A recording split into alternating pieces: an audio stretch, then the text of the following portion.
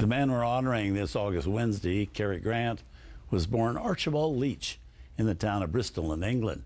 He first started performing in a comedy troupe as a teenager, came to the U.S. in 1920, first performing on Broadway before trying his luck in Hollywood.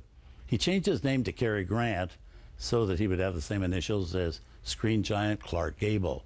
According to the American Film Institute, Cary Grant is number 2 on their current list of the greatest American screen legends, with Humphrey Bogart being number 1, and with James Stewart, Marlon Brando, and Fred Astaire rounding out the top 5. Up next, more with Cary Grant. This time, Cary mixed up with home construction, as well as with Myrtle Loy and Melvyn Douglas. Tonight on TCM's Summer Under the Stars, Cary Grant gets more than he bargained for in Mr. Blandings Builds His Dream House. Then Cary finds fortune and glory in Gunga Din. And Grant leads a submarine toward Destination Tokyo. Hi, I'm Robert.